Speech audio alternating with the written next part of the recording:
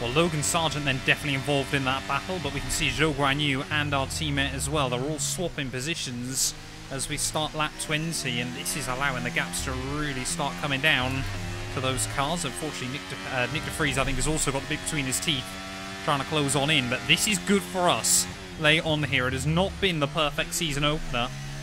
For those of you that have been around the Matt212 channel for a while, you'll know we're not about those fairy tales.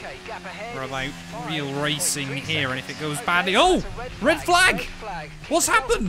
Whoa, someone's gone off. Alex Albon. What on earth has happened there? We got two cars stopped, and suddenly we have been given a lifeline then in this GP, as this is my first ever red flag inside F123. Okay, this is essentially a free stop, so let's think Wonderful. very carefully about our strategy for the rest of this race. Can't complain too much about that then. So we are going to bolt on a fresh set then of the soft compound tyres to see us through to the checkered flag here. Just make sure, yep, that is correct. So, yeah, we'll advance from there. And now, we've got a race restart. 5 red lights. And it's lights out and away. Oh, come on, we go. I forgot about the anti-stall again, though. As we head down towards Turn 1, it is basically going to be a very, very... I mean, effectively now, we've got a 7-lap sprint race to the end of the race. Yellow flags immediately. What's going on? So we head down towards Turn 1 there. It's just an absolute pile-up.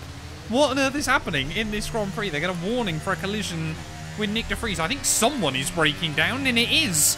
Lance Stroll then has broken down immediately off the restart then, so our second mechanical failure of the day. We're going to try and actually make an overtake then in this Grand Prix, and suddenly this race has been turned on its head. Of course, we've still got that 3-second time penalty, which is probably going to haunt us come the end of this one, but I mean, we may as well just go for it off this restart up the inside, and not one but two cars down at the hairpin, and suddenly now we're into P17, the lofty heights of P17 in this GP as Lance Stroll out here in Bahrain. But my first ever red flag, that one was quite crazy.